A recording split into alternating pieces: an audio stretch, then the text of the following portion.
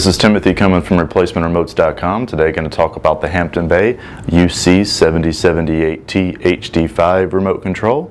This one is the regular one of the lineup for the Hampton Bays. It does include the wall mount.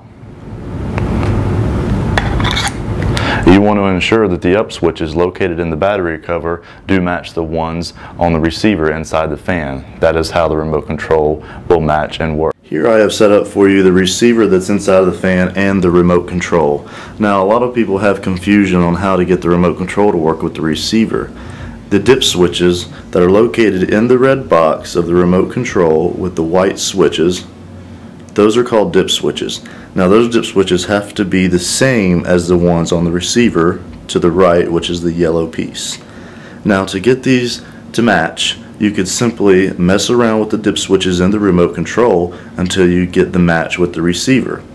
Or you could simply open the fan, go to the receiver, and see what those dip switches are set at, and then simply set the remote dip switches to match the ones in the receiver.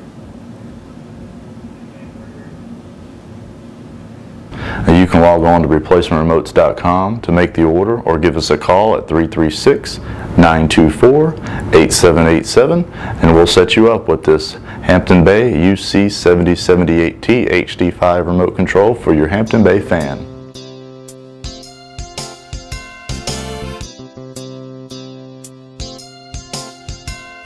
replacementremotes.com, replacementremotes.com. If you need a remote control, replacementremotes.com.